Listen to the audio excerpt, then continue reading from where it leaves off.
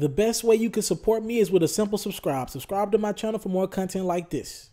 All right, Mr. Taliaferro TV, how's everybody doing? I want to break this story down as quickly as possible. It's still going to be in depth, but I do want to do it. I don't want to take 20 minutes to break this one down.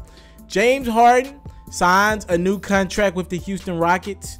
And for my contract junkies out there, it's a he had 2 years left with pretty much 59 million left on his deal. So he'll add 170 million onto that deal, and it'll get him a new 4-year deal, totaling about $228 million. Somebody broke down the numbers on that deal, and they said James Harden will make $571,000 every game, right, for the next 4 to 5 years. Sheesh, that is a lot of money. So I'm hearing both sides of it. So I want to kind of take both sides and give why people are happy that James Harden got his bread and why people are upset. First and foremost, I never am upset at somebody for getting their bread, but I get it. You look at somebody like James Harden. He's not been a guy that's shown he can get his team over the hump in clutch moments. I'm not forgetting the fact that the San Antonio Spurs beat the Houston Rockets in Houston in the postseason in the Western Conference semifinals without Kawhi Leonard or Tony Parker, their two best players, and they beat them by 40 on Houston's home court. I ain't giving James Harden a pass for that, period. James Harden's claim to fame is the fact that his Houston Rockets team about 3 years ago came back and beat the Los Angeles Clippers when they were down 3-1, and it was an incredible comeback. I'm not taking anything away from Houston, but I think it was more or less about the Clippers folding than it was James Harden and the Rockets stepping up and taking that series. Now, again, James Harden has finished second in the MVP race twice, once to Steph Curry and now once to Russell Westbrook a couple weeks ago. I think he deserved the MVP over Steph Curry, and I understand, I don't agree, but I understand with the people who debate that he should have got the MVP this year. I don't agree, but I understand their premise of their argument. If you're going to have that type of money, and if players are making that money in this era, why not give it to James Harden? You got to believe, with that being said, he's got to be one of the top 7, 8 players in the league, right? A lot of people have him higher than that, top 5, top 4 guy. Again, when you finish second in the MVP voting twice, you're doing something right for your team. He stepped his game up. He's very valuable in Mike D'Antoni's system. He was running point guard. Now they got Chris Paul. We'll get to Chris Paul in a second. So you put him in that system. He's averaging more assists. He averaged a career high about 12 assists a game. It looks like if Mike D'Antoni is going to be the coach of that team going forward, James Harden's numbers are going to just flourish. That system fits James Harden. Not a lot of defense, a lot of shooting, a lot of possessions. It fits James Harden. When you talk about if you're a person who believes that number $228 million is too high, you're probably somebody who believes that these players are making more money altogether. And I'm with you. I side with you. I think these guys are making too much money. I'll take it a step further. I don't know if the league's going to be around in 15 years. They're paying these guys too much money, and the ratings are not like, look at the Eastern Conference, right? If I'm not mistaken, TNT has the Eastern Conference playoffs, right? If you look at the East, who's really going to compete with Cleveland? And look at the Eastern Conference as a whole. All the stars have moved to the West.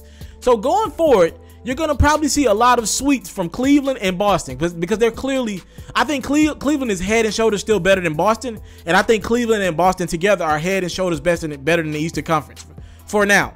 So Cleveland and Boston are probably going to sweep their way through the first round of the playoffs.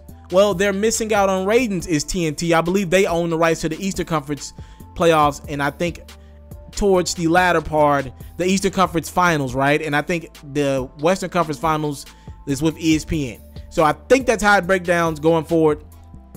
The Western Conference might be okay. San Antonio healthy against Golden State. That might be a 5, 6, 7 game series. But the East, it's just not competitive right now. It's just not competitive. So these series are going to be pretty bad, and the ratings are going to be bad because people are not watching the third and fourth quarters of these games because they're blowouts.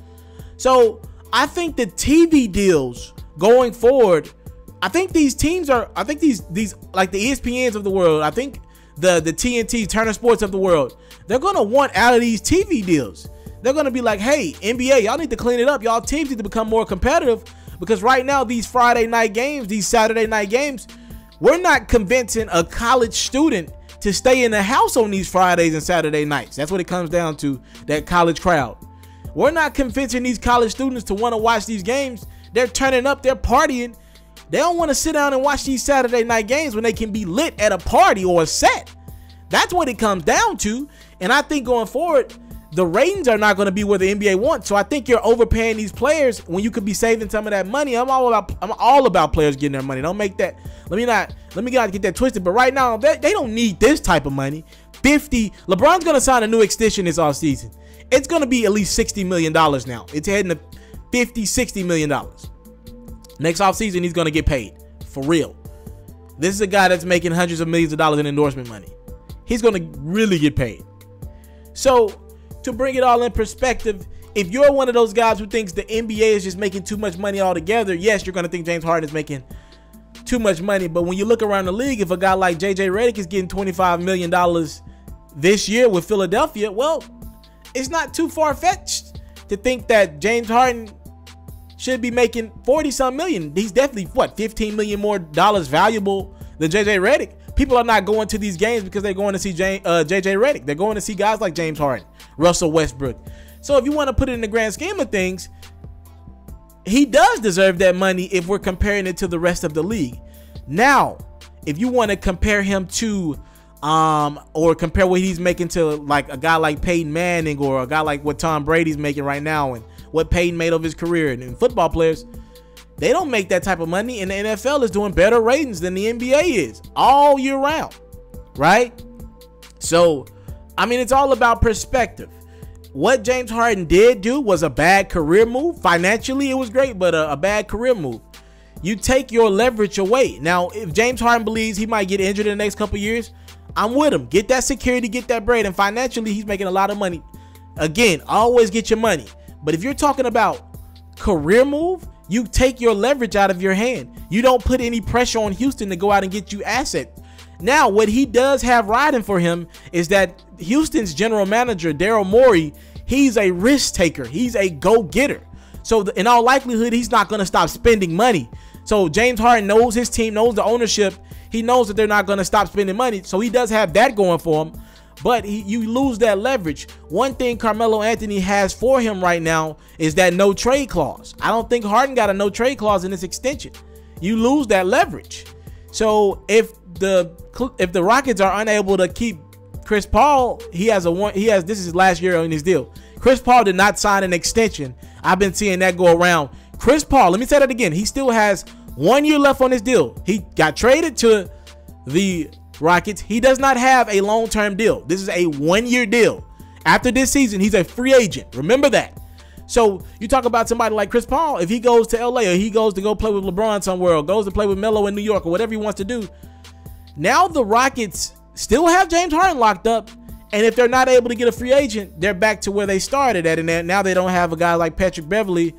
And now you got guys who are going to want to get paid like Clint Capella going forward.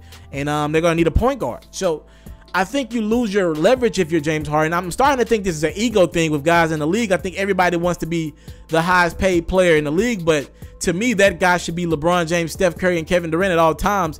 These are the most popular players. To me, the best players in the NBA. I don't think guys like James Harden should be the highest paid player in the league or Russell Westbrook. They're not the best players in the league, right? I think the highest paid player should start with the best player in the league. And to me, it's a consensus that one of those three guys I named is the best player in the league. And I think it's becoming an ego thing. Now James Harden can say, I'm the highest paid player in the league. What the hell is you talking about? You know, it's an ego thing. Again, I get the Rockets' position. It was great by them. They got their guy locked. You were going to have to pay that money anyway. James Harden probably could have made more if the cap goes up going forward. We don't know. We don't know if it goes backwards or it goes forwards. Regardless, he has his guaranteed contract going forward. So I get his stance. I get his team stance. And going forward, that brother's going to make a lot of money. Again, I think $571,000 a game going forward is what it kind of breaks down to put it in the grand scheme of things. James Harden signs a new extension. I don't know what kind of impact this will have on Chris Paul, but at the least, you could show Chris Paul that you're dedicated to the organization and you're going to be around for the long haul. But if I'm Chris Paul, I'm thinking in the back of my mind, like, even though James Harden signed an extension, is he thinking this through? That's how guys like Chris Paul and LeBron think. Is he thinking this through, or does he just want to get paid and he didn't really care about the benefit of the team? Because that money is going to be there for the long haul, and I don't know how these guys are going to be able to get a lot of pieces around him. If they're locked to James Harden, he's going to make like $50 million in the last year of that deal. Talk to me in the comment box below. James Harden signs the richest deal in NBA history. Thank y'all so much for the time. Look, support, salute. I'm out. I want to salute you, homie, you know, for building your own thing and doing your own thing, creating your own platform, your own website. I got one life to live out my dreams, and I'm giving this thing all I got. I interview celebrities. I talk sports. I represent the culture. Right now, you're turning up on MrTaliaferro.com, shawty. Yeah.